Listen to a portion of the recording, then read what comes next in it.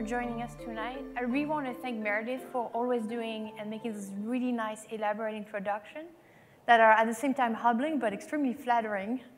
So I really appreciate.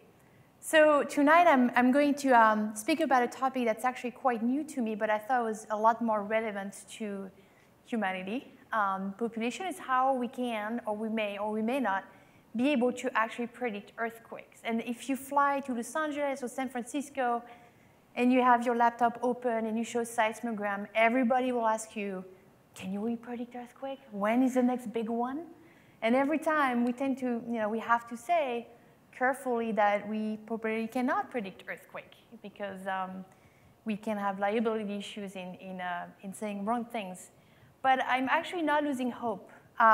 Recently, we've harnessed so much data and we're making more observation that I think that one day we'll be able to do so. But I wanted to go with you and show you what are the timescales involved and where it actually matters. And so this is a quite old photo. It's taken after the 1906 earthquake. It's a fault that ran through the city of San Francisco. So that image that you see here, of course, it's older constructions. It was very dramatic. Most of it was due to the fire that started after the earthquake. So earthquakes should generate a lot more hazards that are just coming out after that.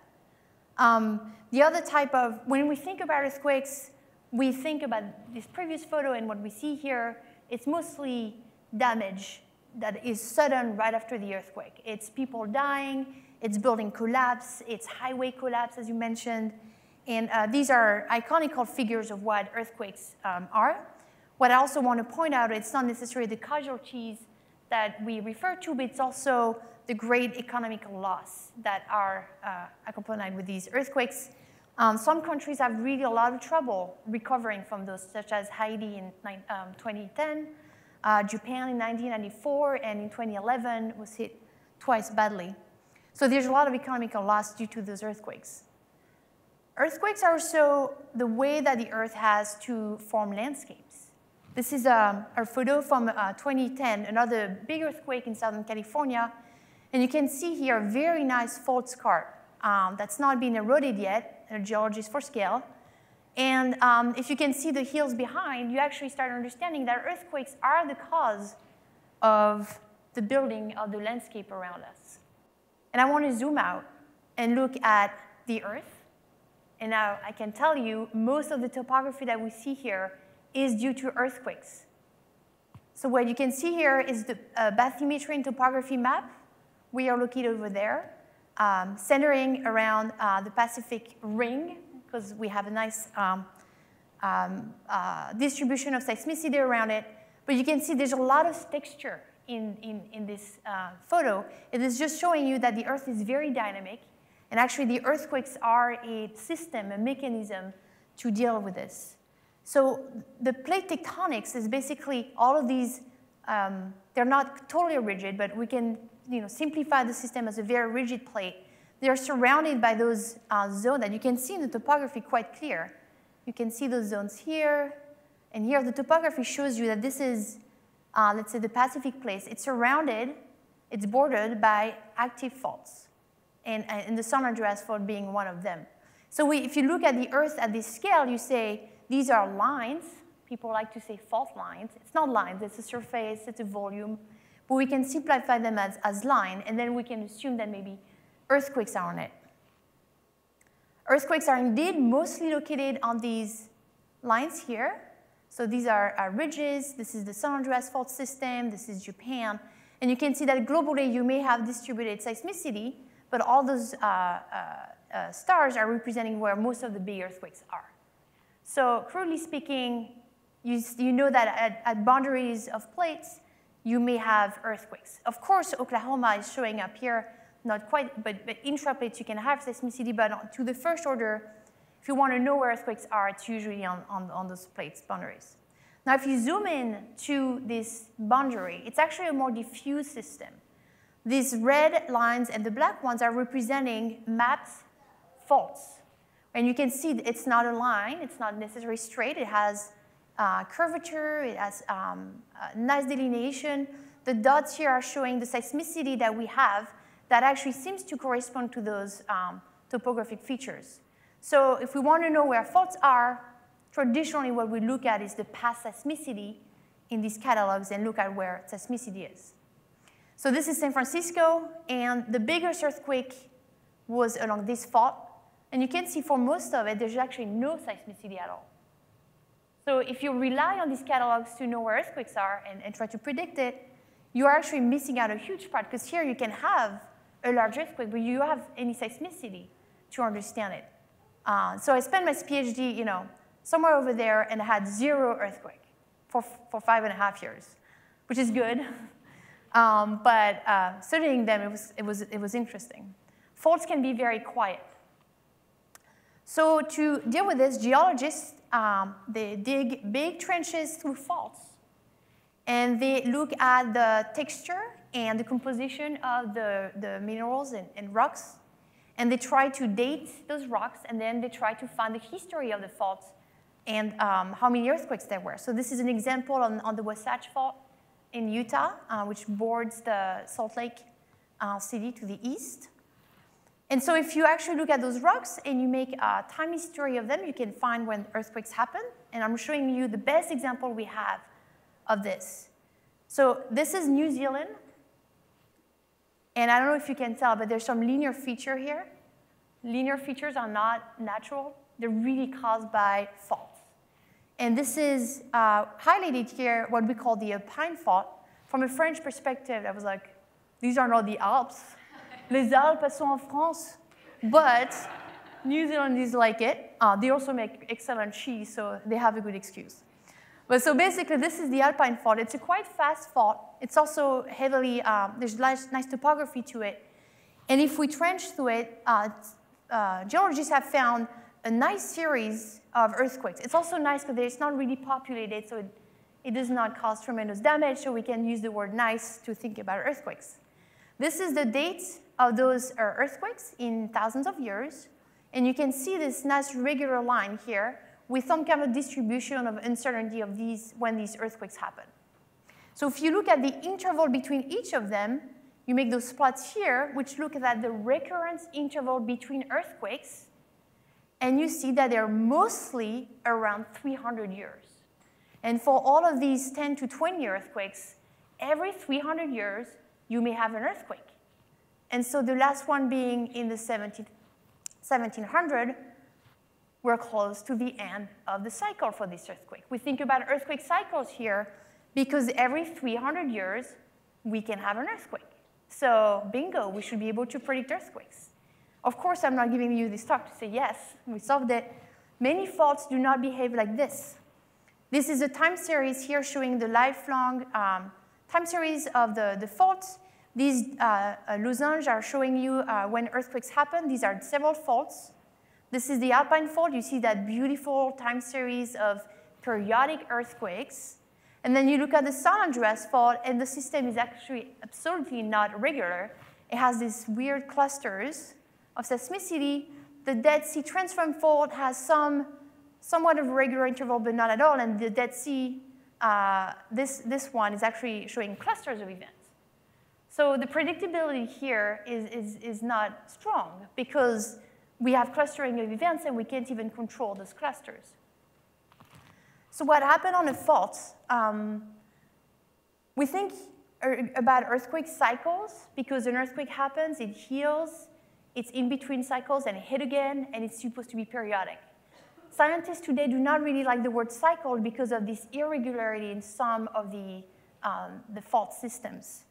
But I'd like to just emphasize that it's just if we think about a very simple model, you can think about this model where you have a spring and a handle, you have a surface that could be rough or smooth as you wish, and then you have a block, and you pull it. And so if you have elasticity in your string here, the block is not going to move as you pull until it's too tensed, and then the block will slide toward you. And so this effect of increasing the stress loading on the string, and then slip, and it sticks, and it slips, and so on and so forth, is the fundamental view of earthquake cycle, where you increase the force, the plates are moving at a somewhat regular pace, and then it's locked, it sticks, and then it slips through an earthquake, and so on and so forth. So if we model forces in the Earth, you can say it's a constant forcing, constant slip, constant forcing, constant slip. This is the ideal case. We have, in the United States, one fault that seems to behave like this. It's in San Andreas Fault in the Parkfield area. And it was so regular in the past. These are years of occurrence of these earthquakes. Every 20 plus years, there was a little magnitude 6 that would occur on this fault. So this is the earthquake series. And you can look at number of earthquakes and time. You draw a line, and you predict when the next earthquake will go. So the prediction was that between 1987 and 1983, we should have an earthquake. So the USGS deployed a lot of resources around Parkfield to instrument the fault and to capture the full cycle. But the earthquake did not happen. And I think a lot of the seismologists completely lost faith because it took many more years for the earthquake to actually occur. And so I think there was, when big events like this, either like Tohoku or all these events where we don't expect them to happen, it's very hard for seismologists to react. And so I think because of that, a lot of the seismology has been going away from prediction. It was all about prediction before. This has failed. Let's move on and not predict earthquake anymore. So let's think about this time series that I was just drawing you. We have the earthquake at time 0. We have what happens before or in between earthquakes. And then we have what happens after.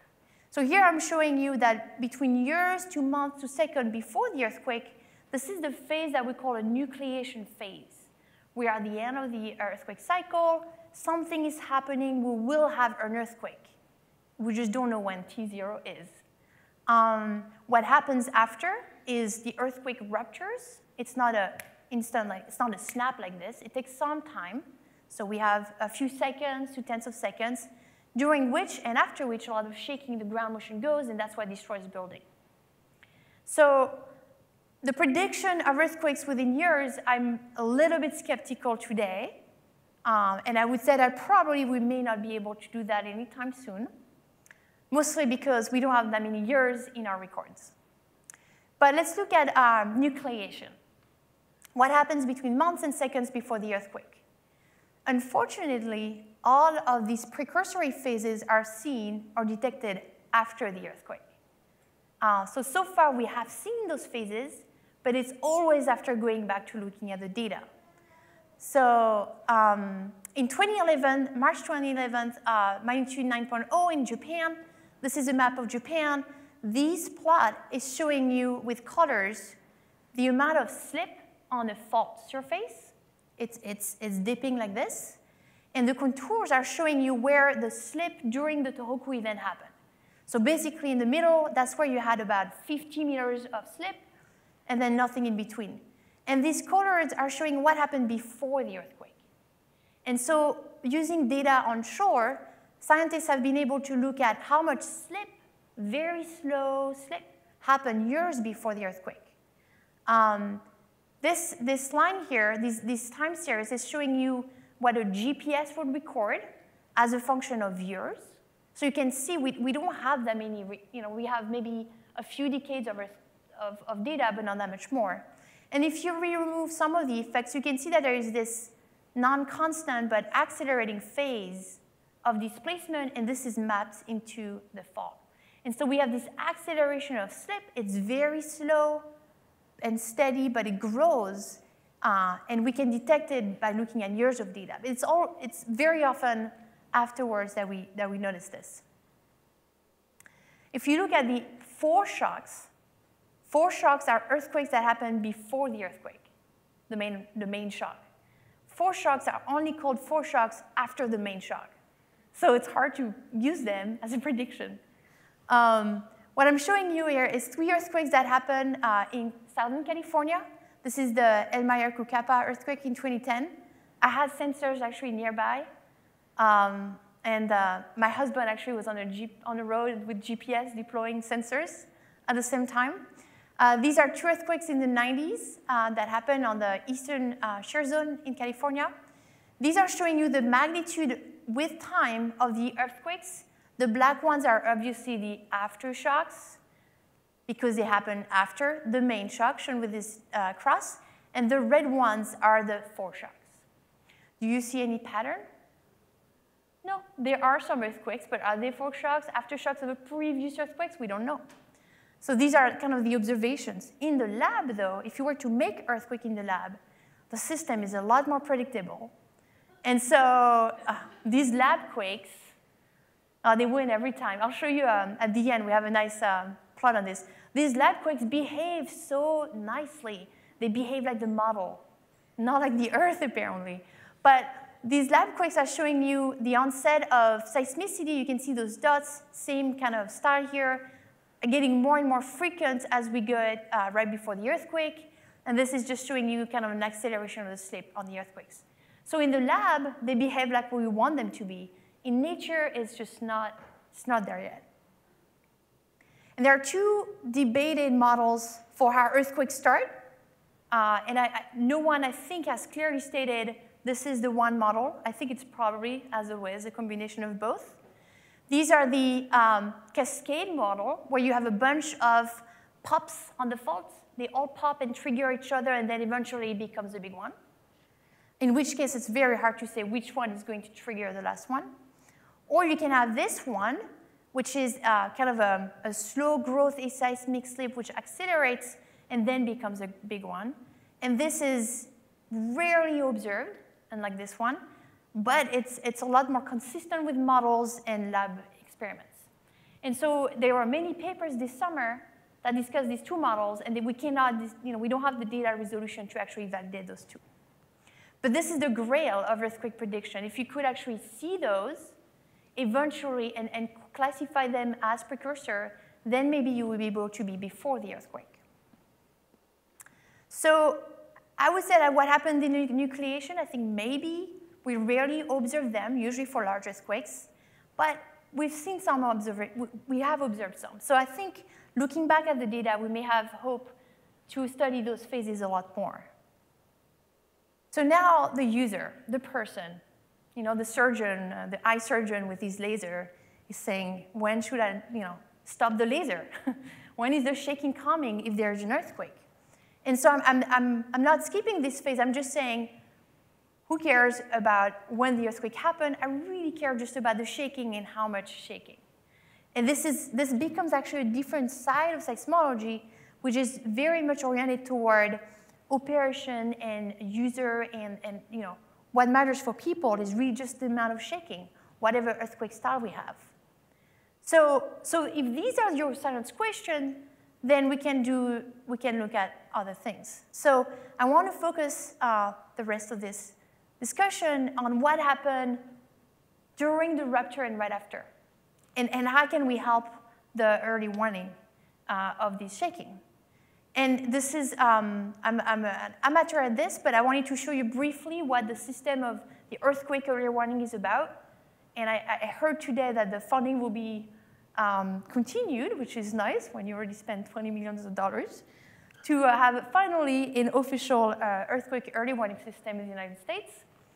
Mexico has one since the 90s. So we're developing, scientists are developing one in California and mostly the West Coast in general. And the system is as such. Phones and internet is faster, propagates faster than seismic waves. That's where you win. That's basically it. If you have an earthquake that happens on a fault, some waves will propagate. The first one, the yellow one, the first one is not the most damaging, but it carries a lot of information. So what you want is having sensors close by this, the epicenter. Then you want to say, well, this is an earthquake and not a car driving by, so you may need a few sensors for this. But then the information is no longer sent with seismic waves, but with phones and communication like this. So then the data gets into the earthquake alert center, and then there's a decision-making module which says, this will be the size of the earthquake, therefore this will be the shaking. Should we alert? Yes, no. All of these modules are quite complicated and elaborated. And then it gets to the people. And there are apps you can have it on your phone that will tell you the level of shaking of intensity of such will arrive at X seconds, or in X seconds. So the basis for the earthquake early warning, it's not to say the earthquake will happen, it's to say an earthquake has happened, now the shaking will happen in such time. So you can already see that the further away you are from the fault, the greater advanced knowledge you may have. If you're very close to the fault, you may not have a second of warning. So there's not even a point, almost, of having warning. Although I'd like to say that 1 second, and I always think about this eye surgeon with the laser in your eye, and maybe that 1 second will just shut off the laser, and that might actually save your eye.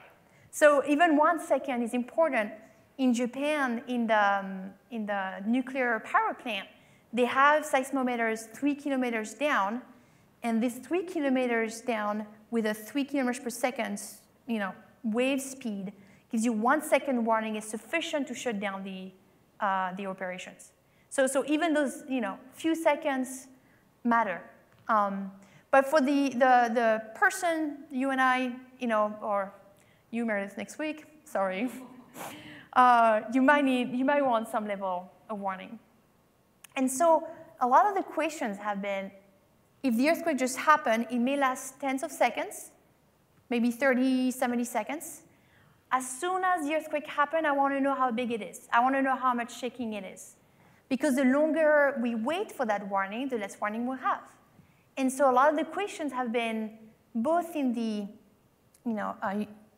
use of it for earthquake early warning, but in terms of physics of earthquakes, is this beginning pulse, this beginning onset, will carry the information of the size of the event. Another way to say this is, we call that the determinism in earthquakes.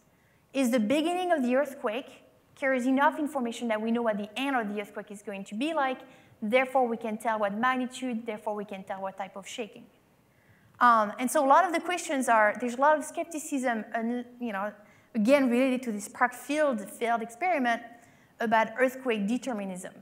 And so in publications, I recommended to not use this term. It's politically not correct. But all it says is there any information at the beginning that tells us the evolution of the earthquake?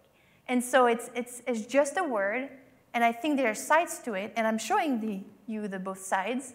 I will take one side. We'll see at the end of this talk. But basically, there are two camps. That's why we have debates. There are the camp that say, yes, earthquakes are deterministic. If we look at the onset of earthquakes, I know what the final size of the earthquake will be before it even ends. And then you have the no camp, which says, look, all earthquakes look like they start the same way. And I'll explain those plots. But the bottom line is that we have different data, different way to process it, different school of thinking. Those are probably the same earthquakes. And we're not coordinated enough to be very systematic yet in our approaches to analyze the data in a very objective way. So on this camp, these are plots that show time of the earthquake through some normalization. This is in log scale of the peak ground displacement. And the colors are showing you the magnitude of the earthquake. And basically, you see that the way the displacement grows with time is not the same for magnitude 9 or magnitude 4. They say, this is a 2014 study, they said, small earthquakes start faster than big earthquakes. This study actually shows the opposite, so I'm not sure, the validity of this, but still, it's about this growth, basically.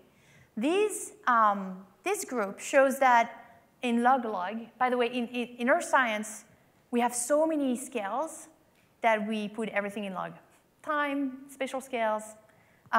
We like to collapse things into this log-log scale. So this is the log of the peak ground displacement in meters.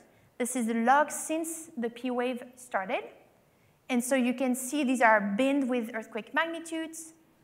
We have a lot of, I don't think we're really good at statistics, to be honest, because we think that everything is log normal. So we take median and means, and we try to respect this, but it's not necessarily robust. nonetheless, if we take the median of these curves of P waves, which are the first waves that arrive, you can see that at the beginning, whatever the magnitude you are at, they kind of look like the same. But this is one data set. This is one team. These guys are saying, I'm using another data. I don't see this. And debates goes on and on and on. And so it's really interesting to think about, there's a lot of diversity in earthquake. And so really, how should we study them? We have all these scales and length scales and temporal scales. And so I think we're not really fully integrated yet, but I think there's hope to do that. I'm not yet fully integrated, but I'm just raising the question that I think eventually we should think about all those scales. And so, pardon for the lack of resolution here, there's one way to do it, which is the camp that I just showed you earlier, is you say, I have all these diverse earthquakes, and I'm just going to stack them together. I'm going to look at the average earthquakes. And I was telling you, everything is about log normal. So what we do is a lot about combining those messages and then trying to make this average view of the earthquake. And so if you actually take this medians and median bin on all these earthquake magnitude, this is time, this is kind of like what the P wave would look like. These people found a triangle function. That makes it to science right away. Triangles are weird in earthquakes. Everything should be log normal and should not have any kinks. But what they saw is if we average everything over everything, then it looks like the same. So that's saying there's just a common behavior of earthquakes. I showed in some of my work that if I do the same, there's some differences, but they're only related to earthquake depth, not earthquake sizes. So in terms of predicting magnitude, you're kind of out of luck. So that's one side. It's strategy for science of saying, take all the earthquakes, average everything, find the commonality between earthquakes, simplify the system as much as possible. Or you can embrace the complexity. Earthquakes are so different from one another. And I was telling you, it's log normal. So there's a lot of differences at those scales. So this is just showing you a little snippet of what data sets we're working on is how different earthquakes look like. And if they are so different, what can we say about it? Is there any way we can predict earthquakes or the size of the earthquake if they all look different? Another example, we got thousands and thousands of those functions that look like earthquakes, but really, they vary a lot. So part of the research that I started doing this summer with a really, really good team of students, I was so fortunate. I really love working with students who have no a priori on seismology whatsoever and start asking these questions that are so fundamental without having the history and the package of what they should not be saying determinism. So this student was really, very creative, not stubborn, but very determined in solving the problem, and actually found a really interesting pattern in the complexity of earthquakes. So it was no longer about let's simplify everything into averaging everything. He said, let's look at this complexity, embrace it, and find patterns. And so I will summarize it in such.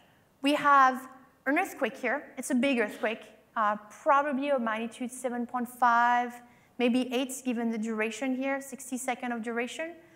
This function could be like a P wave, so you could see that in a seismometer. I'm happy to talk more details about that later. And I'm showing you two types of earthquakes. We have the big one in orange, the small one in turquoise, teal, beautiful color scheme. And they look different, right? So one is really complex, lots of bumps. They're not this simple triangle function. If you look at individual earthquakes, there's a lot of richness in it. And then the small one has one bump. And so he basically said, let's count the bumps. And he made bumps with Gaussian functions, log normal, we love it, and decomposed these functions by just adding and summing all of these log functions and counting them as what we call sub-events. They are not a full earthquake. They're just a small earthquake that belongs, or small event that belongs to that big earthquake. And so it seems like large earthquakes have a lot of bumps, sub-events, and small earthquakes have fewer bumps. So that's increased complexity with earthquake size, which is not that, somewhat that surprising. What was interesting is we could model this very simply in-house with simple fracture mechanics models, where we created earthquakes with a set of parameters I can explain later. But basically what we found is the big earthquakes had a lot of bumps, and the small earthquakes, large bumps, small earthquake has one bump. Okay, so the number of bumps or sub-event grows with earthquake size. This x-axis here is showing you the size of the main event, the main shock, and these are the number of sub-events. You can see that with growing size, this is Tohoku, and by all means, an outlier for everybody to study earthquakes, but the biggest one is the outlier. But if you look at the ensemble of number of sub-events, you have a growing number of sub-events. So bigger earthquakes are more complex because they have more sub-events. However, we don't have a log scale here. And so actually the size of the sub-events grows also with the size of the earthquake. And that was really the breakthrough, is that we don't have a characteristic bump that tells us a characteristic length scale in the Earth. Instead, the earthquake dynamics has this interesting and intrinsic length scale that is characteristic to the earthquake size. All of these dots are a sub-event that has a size shown here in log scale attached to the size of the main earthquake shown here. These lines, this is a one-to-one line saying the sub-event here has the same size as its master earthquake, in which case this earthquake probably only has one sub-event to form it. This line here is showing you that earthquakes would have about 100 bumps, 100 sub-events to form the earthquake. And so what you can see, it is not an infinite amount. The sub-events don't have the same size. These events actually grow with earthquake magnitude. And so what was interesting, the color scale is representing the distribution. And so the small events tend to have mostly one main sub-event versus the large event have a lot more. And if you were to draw kind of a scaling, it's not one-to-one, but it's a very strong scaling. So that means in terms of structure of the earthquake, a small event has a small bump, and the big event has a big bump at the beginning. So let's say you measure this. You can tell crudely what size of the earthquake it is, which is fine, the earthquake is done. But if you go to those larger magnitudes, if you measure this first bump, then you can predict or estimate the final size of the event. Without the earthquake is not done yet. You're just making an inference based on this organization of the seismic signal. And so we took this independent data set. We looked at this recent Indonesia earthquake in 2018, 7.5. It was large. It was not really on a map fault per se. It was not really on the plate boundary. It's one of those earthquakes that just tell us, we don't know much. They're not just on plate boundaries. Earthquakes happen in unforeseen places, so we can't really just predict earthquake tomorrow, but these are the earthquakes that remind us how young our field is. So the top function is showing you the same, what would be a P wave, as a function of time. And then we fitted all these Gaussian functions shown in this dashed line. And at the bottom, this is one of our attempts to say what would be, given this bump, our estimate of the magnitude of the final earthquake. This green line is showing you the past magnitude. This says, if I integrate here, I had a small earthquake shown here. And if I go on, a lot of the earthquake has gone. And so by the end of the day, the magnitude is whatever is gone until here. And so these dots are showing you, with some kind of refinements that we do along time, that our first estimate here is within a few seconds of the earthquake. We are not far off the final magnitude, although the earthquake hasn't really gone yet. And so that was quite exciting. It's not this nucleation phase where we can see this aseismic slip. We don't wait for the end of the earthquake. We're kind of like this nice warning of about 40 seconds possibly of warning ahead. So we're close to a minute's more warning. And so to give you a sense of how earthquake early warning works today, This is the one that is being estimated for Japan. JMA is a Japanese Meteorological Agency. This stands for Earthquake Early Warning System, study from Minson and others. And they looked at a few Japanese earthquakes with those STF stands for that function I was showing you earlier. These are magnitude of the main earthquake, and these are time, basically rupture time of the earthquake. So these are smaller earthquakes, they're shorter. And these are the functions. I was showing you a green one, this is a black one. This was a large earthquake, magnitude 9. This was a magnitude 7, magnitude 6.9. And what they're showing you here is basically the estimate of the earthquake early warning system there in Japan. So during the Tohoku earthquake, they waited about 20 seconds after the earthquake started to issue a first magnitude estimate. They soon realized that the amplitude was big, and so it was a larger earthquake. So they estimated within 25 seconds it was a magnitude 7. And then as time goes, you get more data, you refine your estimate. Their final estimate was really off by 1 order of magnitude, which is equivalent to a 30 times difference in size of earthquakes. And this is showing you the function before. This is the true size of the earthquake. So I was telling you we failed at re-predicting this Tohoku earthquake. But if we were to look at other earthquakes, I'm just showing you dots of where our prediction would be in time. And we really would be a lot faster than current system if this were implemented in earthquake. And so we looked at many events. We have 3,000 of those. And we made this figure that shows relative to duration time of the earthquake. These are all the sub-events or bumps estimated magnitude for the last earthquake, the large one. And what we found is usually between 10 and 20% at the beginning of the earthquake, we can tell what magnitude it is. It has some nice features to it. I'm happy to talk about it. It has to do with the structure of the sub-events. But the bottom line is that we can predict the magnitude before it stops. But it's not about, it was not really fancy. It was just really finding a pattern in the complexity of earthquakes. So these types of savings could be between 10 and 30 seconds of saving of magnitude, which is quite significant. So I wanted to show you a new perspective on what machine learning, or buzzword being artificial intelligence, could do for predicting earthquakes. These are, we're going to turn it back into lab quakes, which predicts very nicely already what earthquakes will look like. But I think there's a lot of hope to use those methods to really try to find patterns in the current data set that we have. And let's say that we currently work, 10, 20 terabytes data set is normal, especially for my postdoc, who overloaded the Harvard cluster last night with many terabytes of data. So we have a lot of data to look at.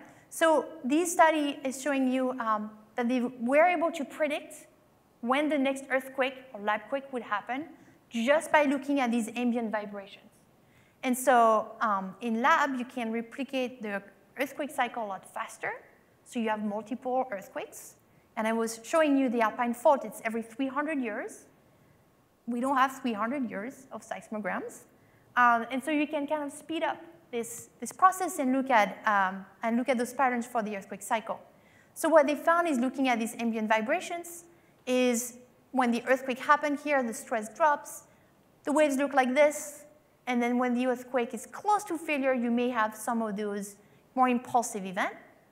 But what was interesting is they managed to, using this ambient time series, to predict the time to failure through time here during the experiment.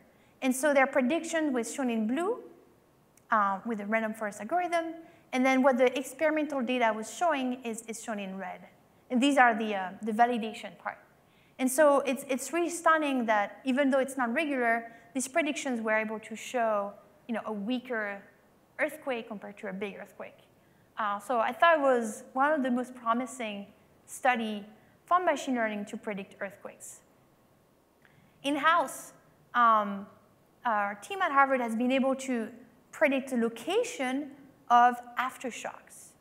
And so I was telling you, we have the main shock, and then we have many aftershocks, which is something we forget about. If your building is already shaken by the main one, you will have many more earthquakes to go. The building is going to have to deal with many more earthquakes in aftershocks.